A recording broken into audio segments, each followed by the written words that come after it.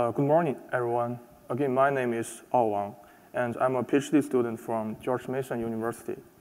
So I will be talking about the InfiniCache, which is a cost effectiveness and high performance in memory cache. And I will show how we design it on top of the serverless computing platform.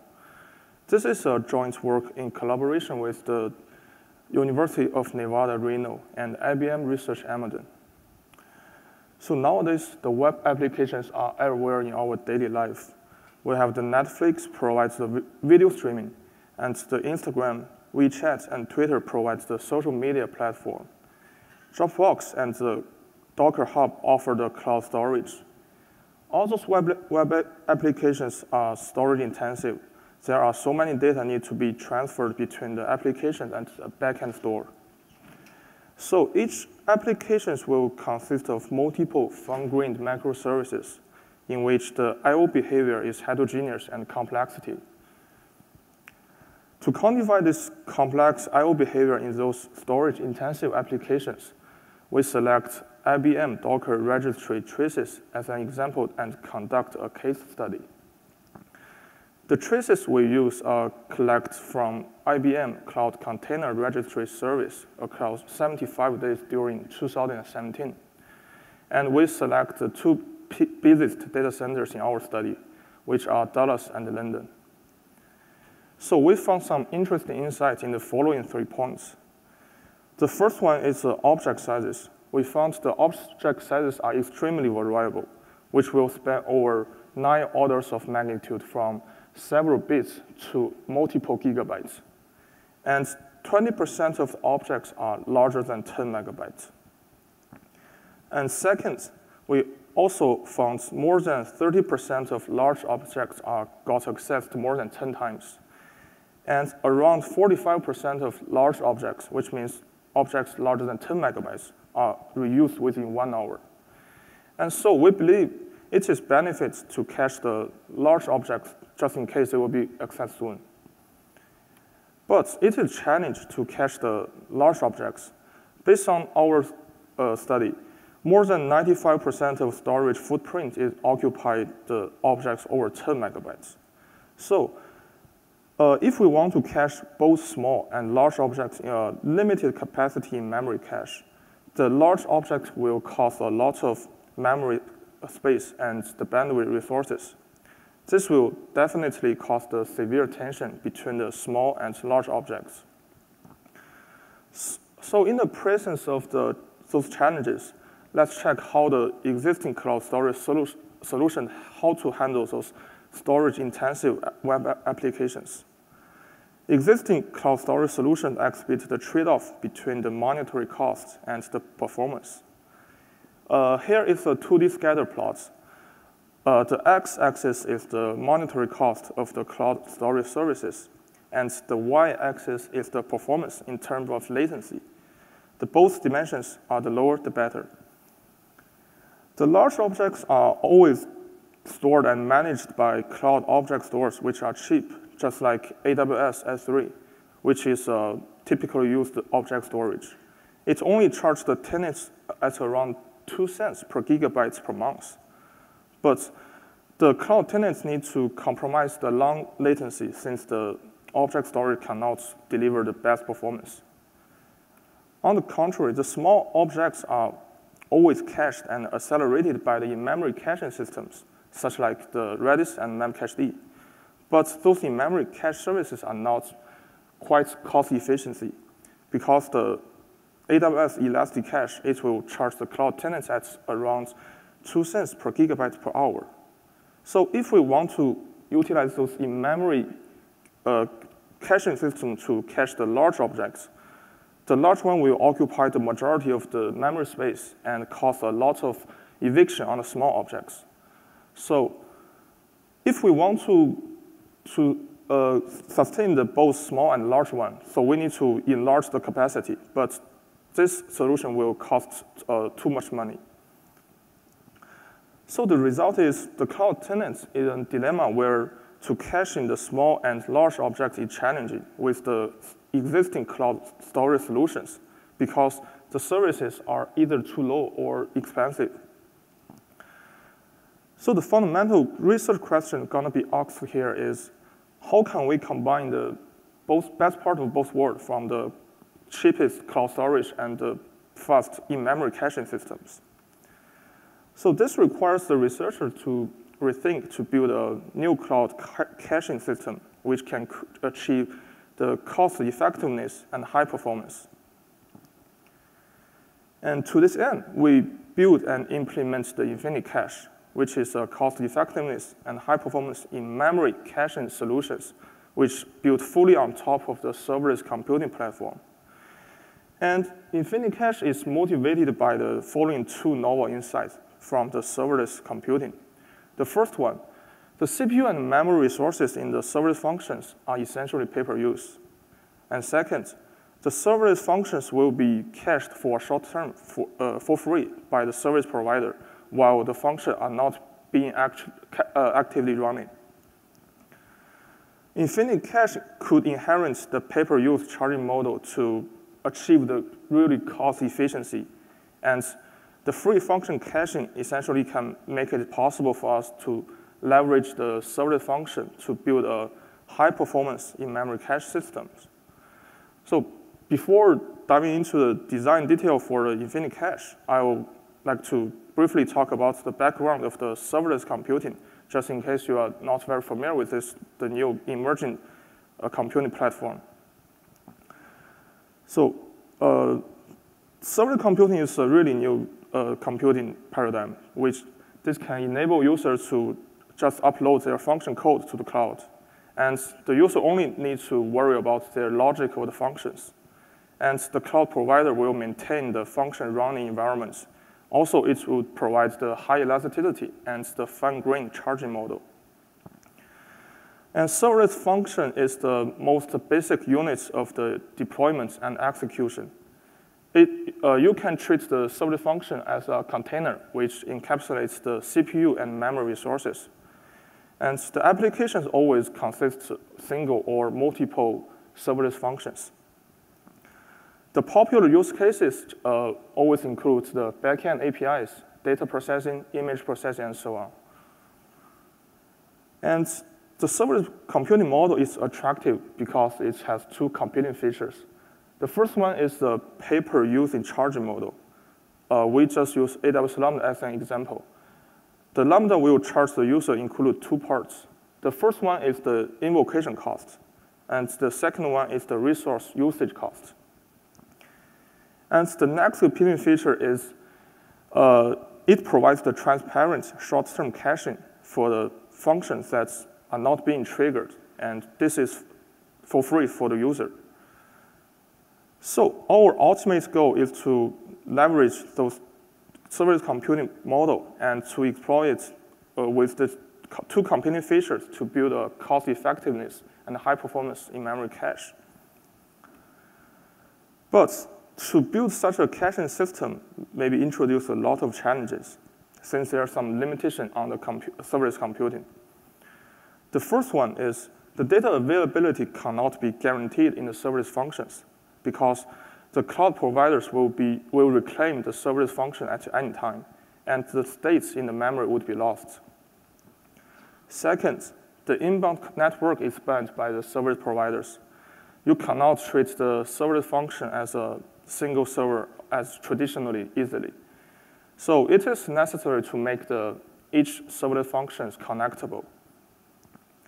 And last, the resources like memory, CPU, and bandwidth in serverless functions are limited. So there are at most 3 gigabytes and 2 CPU cores could be utilized by clients. This is in the AWS Lambda scope. So to this end, we have designed and implemented the InfiniCache, which is a memory caching system built atop serverless functions. InfiniCache comprehensively combines the multiple sets of techniques, including the erasure coding, delta sync backup, and parallel I/O, in order to build a holistic, cost-effectiveness, high-performance in-memory caching system, and maintain the good data availability.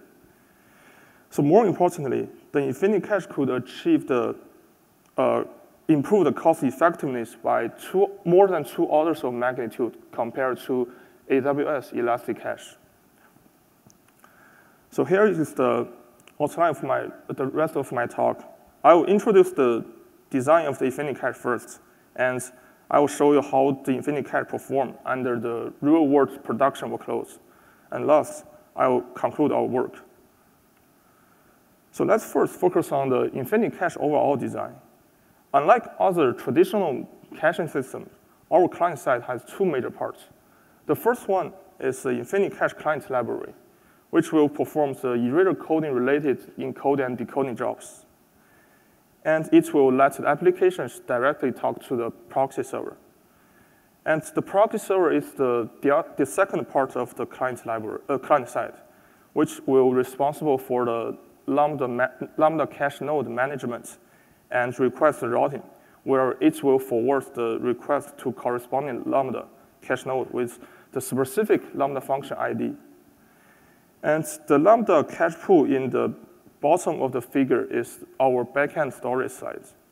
It will consist of multiple cache nodes, and each cache node will establish the TCP connection to the proxy server. And each cache node represents a single Lambda function, which will have a unique ID. And the user could deploy multiple Lambda cache pools, and each Lambda cache pools will be managed by each proxy server. So to share the backend Lambda cache nodes, the user will use the consistent hashing in the client library to coordinate the multiple Lambda cache pool. So I'm gonna go over the design details by the example of put and get requests. So the first, let's see how the InfiniCache handle the put request. The applications will send the put request and gonna insert the data into the Lambda cache pool. And the InfiniCache client library will first split the object and encode it with the K data shards and R parity shards based on the Reed-Solomon erasure code. In this example, the configuration of Reed-Solomon erasure code is 2 + 1. So the object X has been split to 3 parts. The D1, D2 is the data shards, and the P1 is the parity shards. In step number 2, the object chunks are sent to the proxy in parallel, and the proxy will handle the object remapping and eviction. And then the proxy will invoke the corresponding Lambda cache nodes based on the mapping knowledge he has already known. And after the invocation request, the sleeping Lambda cache nodes and the previously cached TCP connection on this function will be woken up. And the proxy will stream the data chunks to the Lambda cache node by the TCP connections. And this is the GET request. To handle the GET request, the applications will send the GET request first, and the proxy will receive this request. Then it will invoke the associated corresponding Lambda cache nodes with the specific ID from already stored mapping information. And also, the TCP connection and the Lambda runtime will be woken up. So after the TCP connection resumes, the data chunks would be transferred back to the proxy with already cached TCP connection. And here we do a first D optimization. The straggler would be dropped during the procedure of data transfer. In this example, the Lambda which stores the D2 is straggling for some reason. So in order to minimize the impact of the latency, of the tail latency, the proxy will simply discard the slowest data chunks, which is D2 in this example. And so in this case, the Reed-Solomon erasure code configuration is 2 + 1. So the straggler data can be tolerated is only 1. And the next, the proxy will directly forward those data chunks and stream those data chunks to the client library in parallel. And upon receiving the enough data chunks of the request, the client library will decode it and reconstruct the full object with erasure code if necessary. So in this example, the proxy receives the D1 and P1, and the client library will reconstruct to D1 and P1 to the object X, and the object X will return to the application. So in some other cases, maybe the D2 chunk will be lost for some reason. So after the object reconstruction, the client library will recover the D2 chunks and reinsert this chunk to the corresponding Lambda cache node. So this is so-called erasure coding recovery in InfiniCache. And InfiniCache adopts 3 intelligent techniques to maximize the data availability, which are erasure coding, periodic warm-up, and periodical delta sync backup. And we have already talked about how the erasure coding works to enhance the data availability in InfiniCache. Next, I will focus on the last 2 parts and to how those techniques to maximize the data availability on InfiniCache. So we use AWS Lambda as an example. The Lambda cache nodes are cached by Amazon for short term when there is no incoming requests. And the Lambda function would be reclaimed at any time by the service providers. So we conduct a long-term empirical study to see how the AWS Lambda reclaims those functions. And here we pick the 2 representative curves which we draw in August 19 and January 20. The x-axis is the timeline of 24 hours, and the y-axis is the number of function reclaimed. And we deploy 300 Lambda functions in this experiment. As shown in this plot, the Lambda function reclaiming activity spikes periodically at around the frequency at around a few hours. So in this example, if InfiniCache were to invoke the Lambda function in every 9 minutes, we would observe the massive reclaiming events where almost all the 300 Lambda cache nodes will be reclaimed at the same time period. In contrast, if InfiniCache invoked the Lambda function in every 1 minute, this would dramatically reduce the function reclaiming rates to a minimal level. So motivated by our observation, we propose this periodic warm-up strategies to enhance the data availability in InfiniCache. The proxy will invoke all the Lambda cache nodes periodically to extend their lifespan. And the next part is the periodic backup. So in order to further maximize the data availability, we propose these technologies.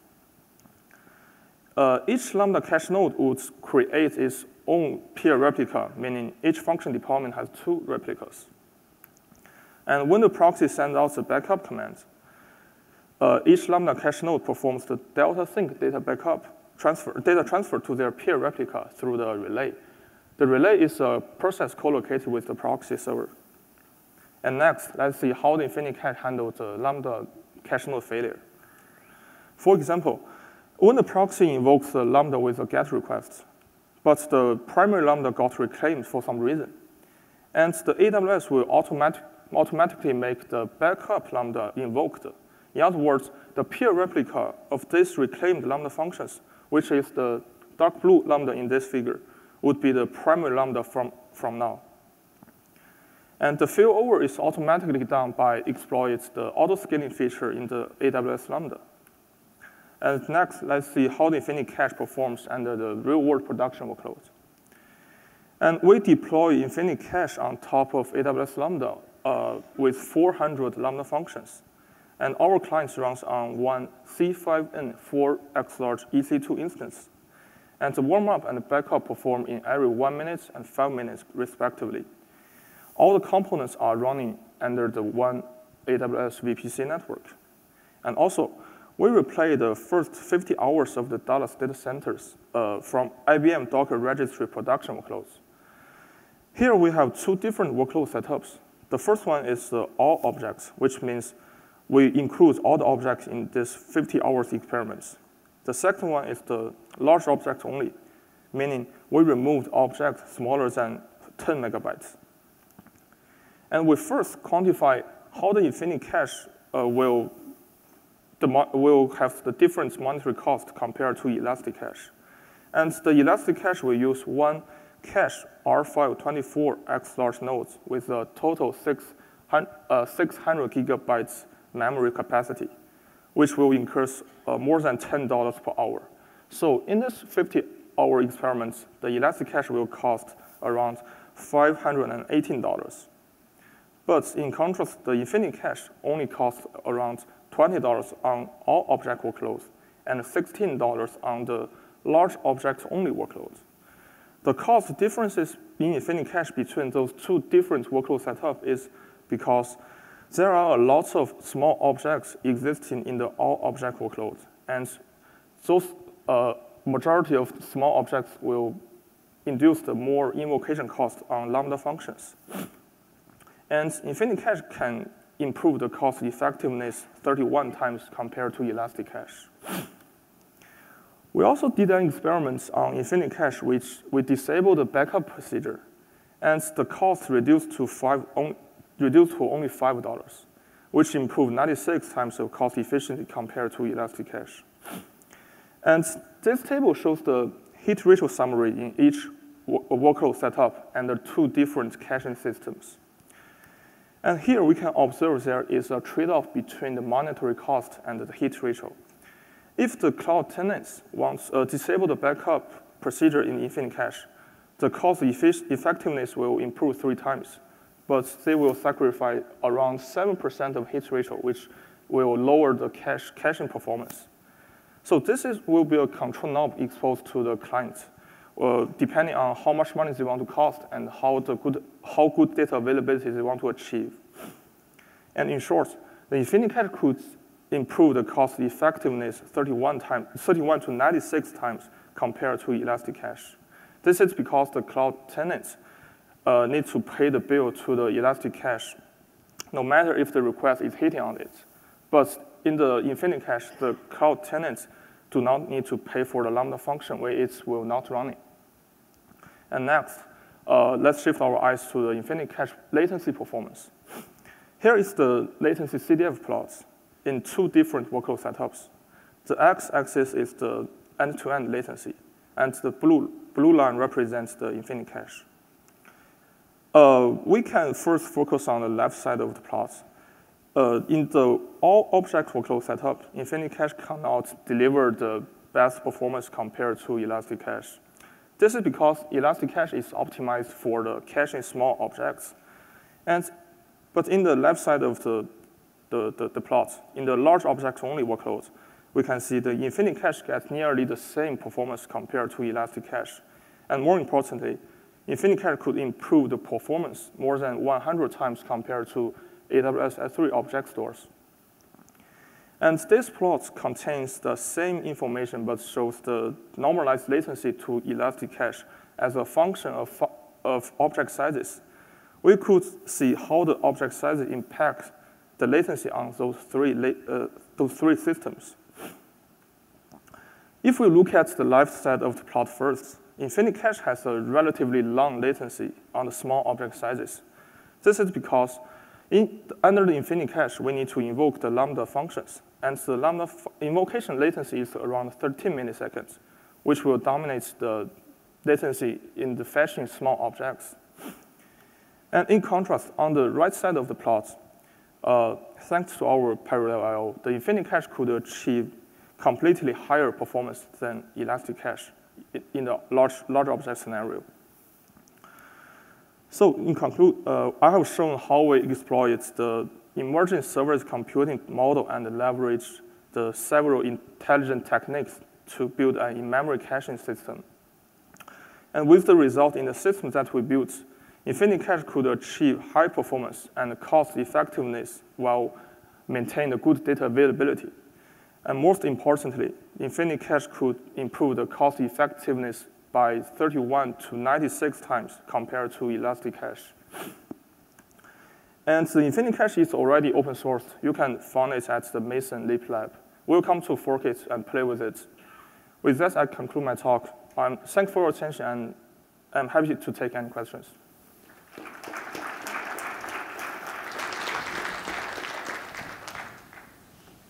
Yeah, I would like to confirm with you that you said that a Lambda does not have to run, but it still can serve the read and get request. Is that true? No.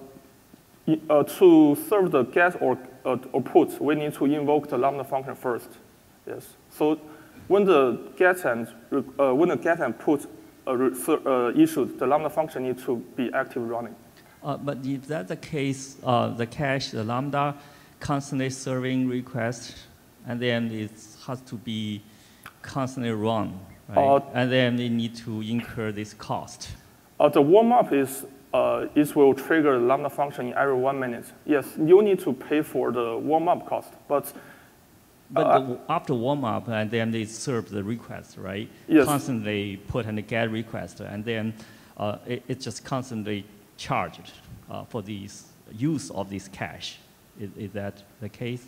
So you actually, right, still need to keep the Lambda running and then pay, rather than, as you said, you have just use and then you pay, but you always use, so you always pay. Right? If the Lambda actively running, we need to pay for this duration cost, yes. But yeah, I mean, it says this is a busy cache, right? If it's a busy cache, yes, the cost will be higher. Yeah, it depends on the inter-arrival time for the different requests, yes. Yes. In the center? Yeah, this is Cheng from FutureWay. I think a fair comparison between ElastiCache and your InfiniCache is the memory footprints.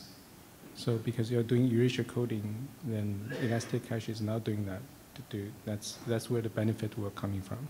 So do you have numbers to compare your memory footprint for the same workload running on ElastiCache versus InfiniCache?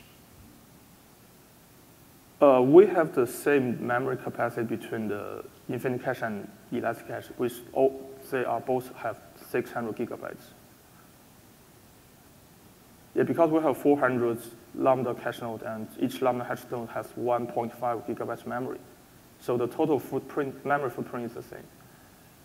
I mean, you're doing erasure coding. That's different. Yes, we do the erasure coding. Yes, we will have some redundancy in this one. Mm-hmm. You have to spend memory on the erasure code, right? Yes. We need, yes. On the side? This is Nelson from FutureWay. Very interesting result. I have a quick question about your functional claiming rate. You claim that, I don't know whether whenever you measure the function reclaim rate, do you measure it by like around the clock, 24 hours a day? In this experiment, we run experiments in 24 hours, and we periodically to trigger the functions, and we will like to summarize how many functions has been changed to different instances. Okay. Yes. Thanks. Hey, Nick Akumulo. I noticed you talk about latency, but did you talk about throughput numbers also? To like possible total throughput of ElastiCache versus? Since this workload is not, it's not a very busy workload, so the throughput in this scenario is, I think, is way much lower than the latency, I think. Gotcha. Thanks. Arjun from the University of Wisconsin. So if I understand correctly, your system needs a single Lambda function, which will take an output or a GET request and return the cached item. So my question is, how in the Lambda environment, how do you achieve a binding between a particular request and the exact Lambda instance that it goes to? We have multiple Lambda deployments in our backend cache pools, so we can use we have unique ID in each Lambda function, so we can track the ID to, direct to the specific object you want to get or put. So from the user point of view, how would the workflow be? So every time I create a new object, would I need to create a new Lambda function? You need to pre-initialize the Lambda cache pools, yes. So this is a pre-configuration. So for instance, in the production workload that you showed for Docker registry, so if I want to insert a new item into the Docker registry for the first time, I'm assuming that I would have to write a Lambda function to create a cache, like to get the benefits of caching for this object. Am I right in that understanding? You mean you want to clean the cache? I mean. No. So my question is, every time I insert a new item, I create a new item, do I have to create a new Lambda function? That's a high-level question that I'm asking. No. We have already deployed the Lambda function in the cache pool. You just insert it, it's fine. OK, all right, thanks. Time for one more question. We'll take it from here.